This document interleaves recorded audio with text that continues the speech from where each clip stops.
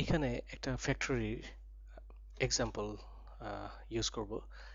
ফ্যাক্টরিটা তিনটা প্রোডাক্ট তৈরি করে, এ, বি এবং সি, এবং পার ইউনিট তৈরি করতে এর লাগে 5 ঘন্টা, বি এর 2 ঘন্টা এবং সি 1.5 আওয়ার্স। এখানে পার আওয়ার মেশিন কস্ট দেওয়া আছে এবং এ বি সি তিনটা প্রোডাক্টের ডিমান্ড দেওয়া আছে, যেমন এর 3500, বি এর 5000 এবং সি এর 2500।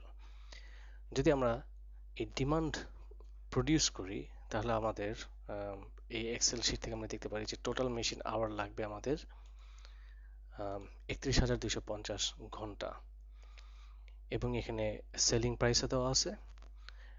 ধরলাম এই টোটাল ডিমান্ড যদি আমরা সেল করি এই রেটে, তাহলে আমাদের রেভিনিউ হবে, এবং রেভিনিউ থেকে এই ভেরিয়েবল কস্ট বাদ দিলে আমাদের কন্ট্রিবিউশন আসবে 25,500 ইউনিট। খুবই সহজ যদি কোনো কিন্তু না থাকে, কিন্তু এই এক্সাম্পলটাতে একটা কিন্তু আছে, সেই কিন্তুটাকে আমরা বলি কনস্ট্রেন্ট, এবং সেই কনস্ট্রেন্টটা হচ্ছে আমাদের এই ফুল ডিমান্ড মিট করতে গেলে 31,250 মেশিন আওয়ার লাগবে, কিন্তু এই ফ্যাক্টরির ক্যাপাসিটি হচ্ছে 25,000 মেশিন আওয়ার। মেশিন 25,000 আওয়ারের বেশি রান করতে পারবে না। So the problem is, what is the optimum product mix that would generate maximum revenue? Actually it's not revenue, maximum contribution. ঠিক আছে, যেহেতু আমাদের আমরা 31,250 আওয়ার ইউজ করতে পারবো না, because we have only 25,000 machine hours. So it is a mathematically, it is a linear equation problem. In real life তিনটা product করতে জন্য লিনিয়ার ইকুয়েশন করা খুব কঠিন কিছু না, বাট যখন আপনার 10টা 15টা 20টা বা 50টা প্রোডাক্ট নিয়ে কাজ করবেন, it will be টায়ারসাম job. Fortunately Excel এই কাজটা খুব সহজ করে দিল সলভারের মাধ্যমে। টুলসে ক্লিক করেন, সলভারে ক্লিক করেন, ঠিক আছে।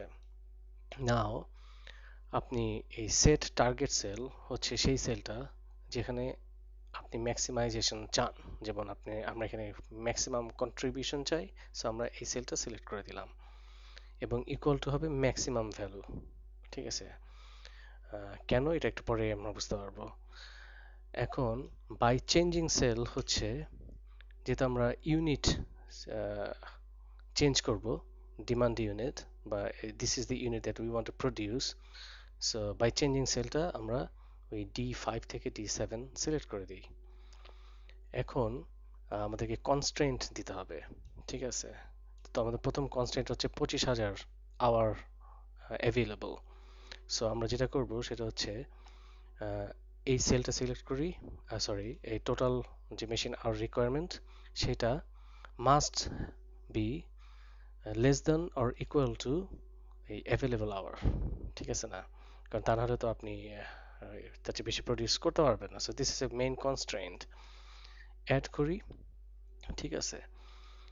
এখন সেকেন্ড যে কনস্ট্রেন্ট সেটা হচ্ছে প্রোডাক্ট এ মাস্ট বি, কারণ ডিমান্ডের চেয়ে তো বেশি আমরা প্রডিউস করব না, কারণ আমরা সেল করতে পারবো না। So product a must be equal or less than 3,500, add করে দিই। প্রোডাক্ট বি একইভাবে must be less than or equal to 5,000, এবং সি, সিটাও আমরা এভাবে সিলেক্ট করে দিই, must be or equal the demand which is 2,500। ওকে, আমরা আরেকটা জিনিস করতে চাই, সেটা হইতেছে যে প্রোডাক্ট এ আমরা চাই না যে এটা জিরো হোক, so it must be greater than or equal to 1, ঠিক আছে। আমরা যদি চাই যে মিনিমাম, আমাদের কাস্টমার যদি এমন চায় যে minimum product A B C সবগুলো মিনিমাম 100টা করে দিতে হবে, ধরলাম সিচুয়েশনটা এরকম, তাহলে আমরা এখানে 100 সিলেক্ট করে দিই।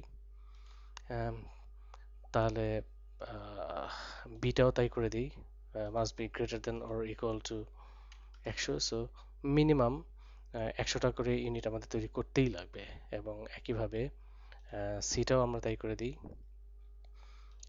greater than or equal to 100 দিয়ে এখন আমরা ওকে করে দিই। ঠিক আছে, তো আসেন আমরা এখন সলভে ক্লিক করি, দেখি মাইক্রোসফট কি করে। রিমেম্বার যে 25,500 আমরা পারবো না আর্ন করতে, যেহেতু আমাদের লিমিটেশন আছে। 25,000 আওয়ার হচ্ছে আমাদের কনস্ট্রেইন্ট। ঠিক আছে, সলভ করি।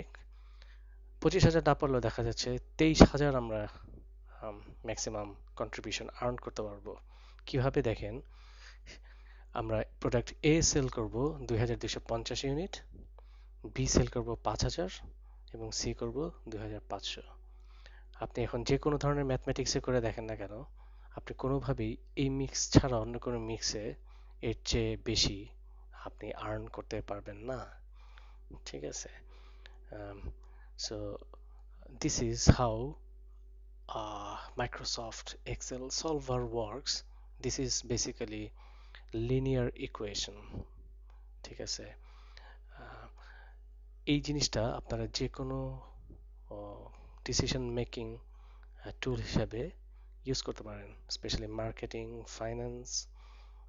It is a very very useful tool, at least আমি এটার ভক্ত।